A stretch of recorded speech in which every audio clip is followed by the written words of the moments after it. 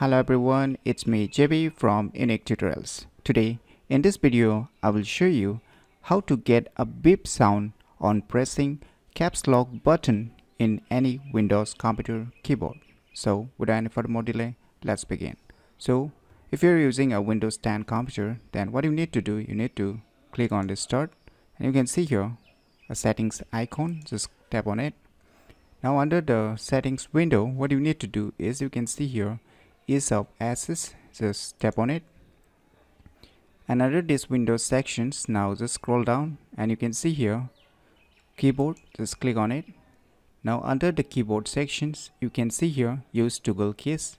So here you can see a play a sound when you press cap lock, num lock or scroll lock. So you need to turn on this one.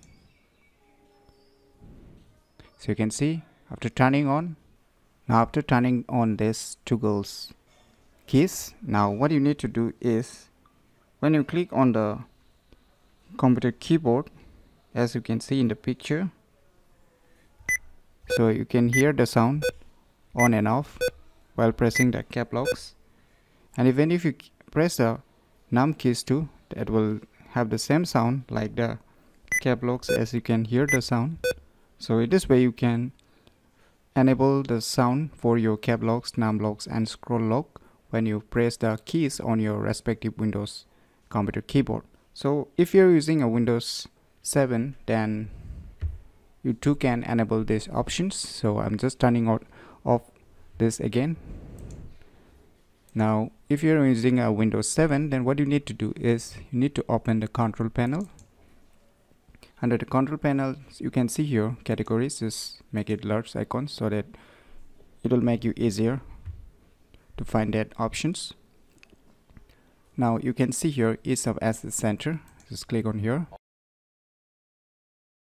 Now here what you need to do is you can see here make the keyboard easier to use. Now under these options, you can see here turn on toggle keys. Just turn it on, click apply, and there you're good to go, and click OK. So in this way you can enable the beep sound for your respective cap locks button or the num locks or the scroll lock options.